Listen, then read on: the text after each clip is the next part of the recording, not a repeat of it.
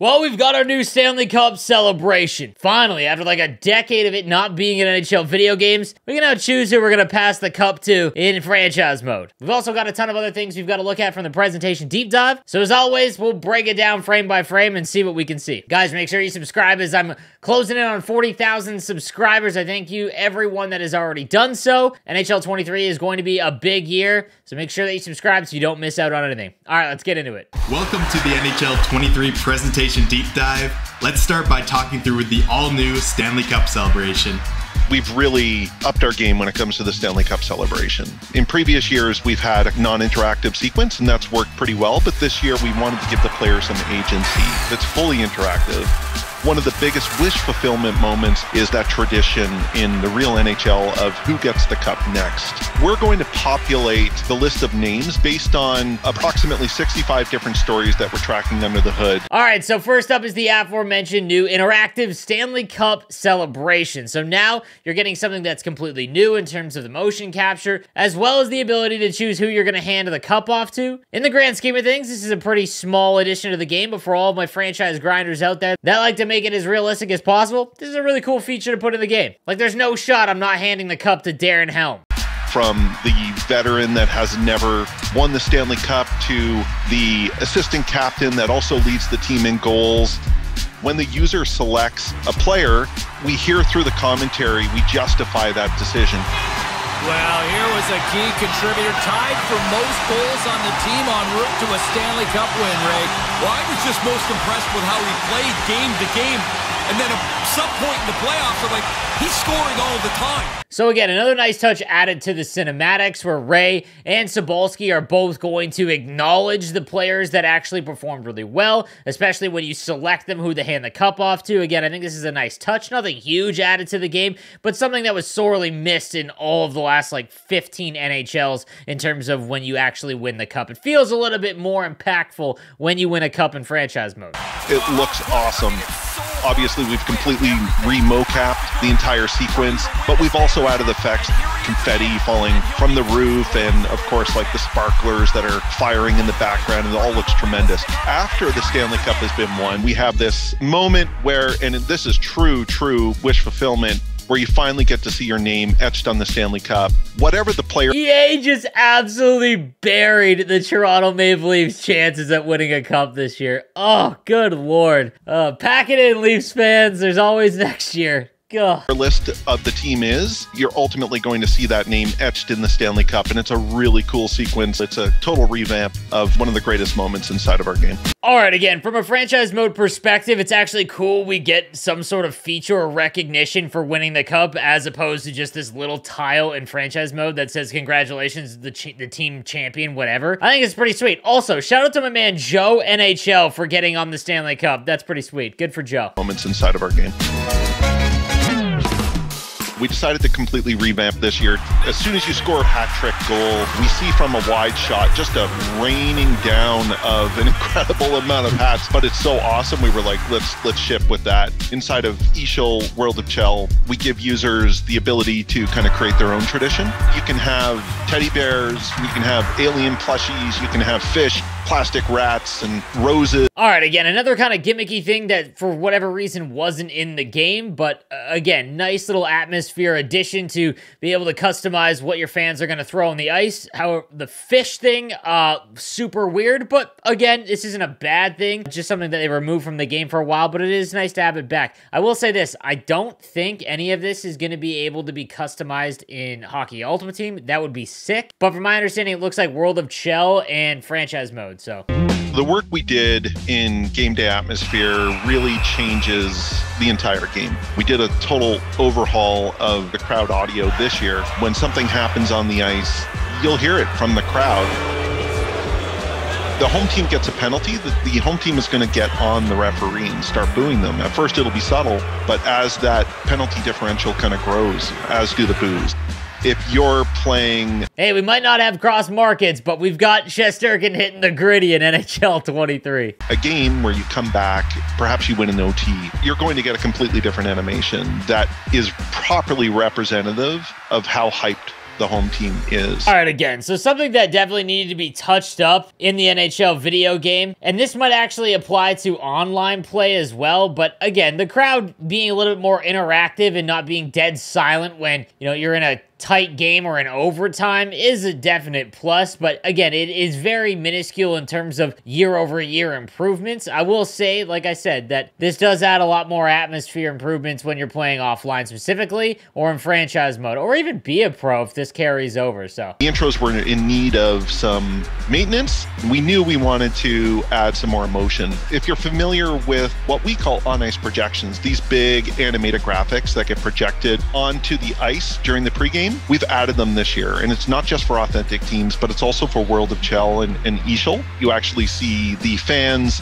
waving around these awesome light sticks, and those are also fully customizable inside of World of Chell and Ixchel. Users can change their colors, and it really adds to this incredible atmosphere. All right, now the on-ice projections is actually pretty sick. Like, I'm hoping that they stay as true as possible to the real thing. Like, I think Montreal comes out and he does that flame from center ice that kind of blows up all over the ice. Like, that is awesome if they improve that and put them in, authentically for all of their teams. The glow sticks, however, I'm not a huge fan of. I like the fact that in World of Chell and in franchise mode, it looks like you can customize so that they're different colors and whatnot. But again, I think that it was cooler to try and stay to the realistic thing in every game. Like, I think the Sharks might be one of the only teams that do it, and they do it with wristbands. So I'm not sure. I'm not a huge fan of the glow sticks, but, it is what it is.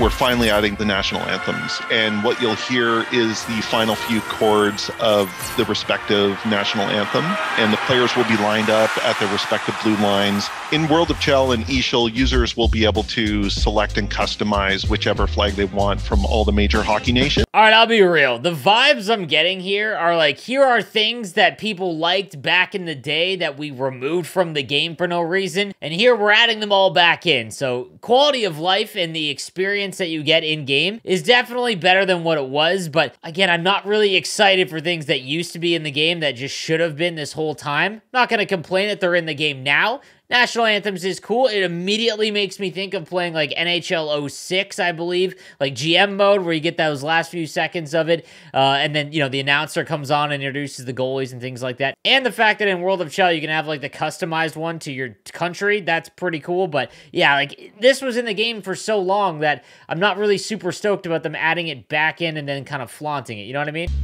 This year, we've gone kind of fully 3D with AR, and we continue using kind of that face-off moment to show the user meaningful stats, but not slow the gameplay down. Really, it's about the leaderboard giving you so many interesting, deep insights. It can show things like top scorers on your team, top hitters, top assists, top points. All right, they're taking a second crack at augmented reality because this famously broke the game in NHL 22. I will say that I think it adds a really nice touch graphically to the game, and these new leaderboard things that pop up, I hope they're in Hockey Ultimate Team, because I do think that this is pretty cool. Like, if you lined up in Hockey Ultimate Team and it showed your opponent or your own, like, their stats that you've had with those cards, I think this is a really cool feature. Again, it doesn't state that if it's in Hockey Ultimate Team or not, I'd have to assume, but even in franchise mode, it is much better graphically to look at than, maybe just like a random thing that pops up. So this does look nice, just please work. It's all about the players, and wanted to bring it home through getting the proper skin shading model and eye shading model. By aligning with the other sports titles, we have a massive amount of engineering power that we can access. We have the skin dual lobe shader, which allows us to adjust the light bouncing off the epidermis and hitting the oil on top of the skin, so we can simulate sort of mild exertion without them looking too greasy, of course. And then we have the dual lobe shading on the eyes also, so it represents like the spec response of light that goes to the cornea, and you get all this sense of light reflecting off the eyes. So we're getting more improvements because of the Frostbite engine. The new lighting and shading techniques that they can now do to the player models simply looks incredible. Like, there's no way to be upset or not impressed by what the player models now look like in game. It's close to lifelike that we've seen so far, and it does look really, really nice. helmets. Really like metal things. People love shiny things. And this is us pushing our new shading models to the limit. We now have the Vegas Golden Knight helmets, and we have a metal option for recolorable helmets, so users can customize their equipment so they can have metal helmets or metal gloves. A fan favorite, you can pick a mirrored visor within the customization flow. Players look super cool. You can go all metallic and get your mirrored visor and go full Terminator on the ice. We're getting real... Again, another small improvement to the game, but adding to more customization options is never a bad thing. I'm not a huge fan of the Vegas Golden Knights or the LA Kings metal helmets, but a lot of people are, as well as the mirrored visor. That was one of the more funny community requested things. That being in the game is pretty sweet. However, I'm getting massive RoboCop vibes when they showed this off. Realistic visualizations of equipment, and we're bringing them into the game. New unique geometry for goalie gear, player helmets, player skates, and player gloves. We've also done about 200 new vanity items, and we've been updating our generic head pool to represent more diverse ethnic backgrounds. We have a large pool of women being represented, not just in our star heads, but in our generic head pool as well. We have ice resolution upgrades so they really hold up on the 4K televisions, and we also have ice displacement that happens on the ice, so you get this realistic ice buildup that accumulates around the goalie and then around the sides of the boards, skate spray accumulation on boards. We felt that really helped bring out the personality of the ice. So more realistic representation of real-life NHL equipment. Again, pretty big positive, as well as adding in more player profiles so that you can actually look a little bit different than, most of the creative players have in the past. And some of the new vanity items are a nice improvement. The ice does look incredible, especially if you play on a really high-res monitor. So again, I can state that that is really, really nice to look at because, again, with the lighting, everything that Frostbite can do, this is where you're going to see it shine the most. No pun intended. Now, all of these improvements are a welcome addition to the game. Saying that having these in the game is a bad thing is just simply not correct. However, this kind of just further hammers home the worry that there is really not much change year over year from NHL 22 to NHL 23. And more, I keep getting the sense that this is just a holdover year for a hopefully breakthrough game in NHL 24. Because if I'm being real, shout out to my man Kesso who pointed this out. NHL 10, they had almost the exact same things represented and highlighted as being big improvements to the game. So that is not a terrific look. But guys, let me know what you think in the comments section down below. Make sure you subscribe for the most up-to-date news, tips, and info from NHL 23.